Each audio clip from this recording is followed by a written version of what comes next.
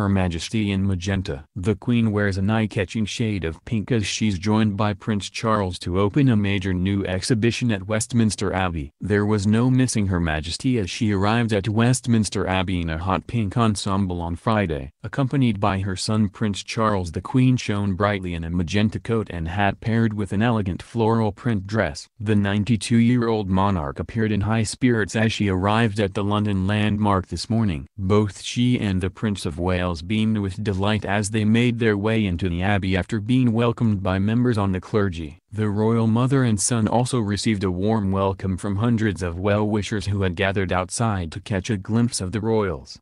The Queen is opening a new exhibition space at Westminster Abbey that has been made available to visitors for the first time. The head of state is formally launching the Queen's Diamond Jubilee Galleries set more than 16 meters above the Abbey's floor. It is home to 300 treasures from the Abbey's collection, many on display for the first time, reflecting the building's thousand-year history.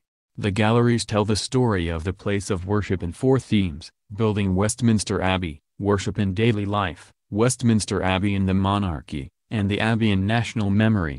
The Queen and Prince will be given a guided tour of the area and be shown historical artifacts including an original 13th-century altarpiece from King Henry III's church. The centerpiece of the exhibition is the lifelike funeral effigy of King Henry VII, which was modeled from the monarch's death mask. The Queen and the Prince will also attend a brief reception for construction workers, supporters and Abbey staff involved in the project. Visitors will reach the galleries, which open to the public on Monday, through a new tower, housing a staircase and a lift. Named the Weston Tower, this is the first major addition to the Abbey Church since 1745.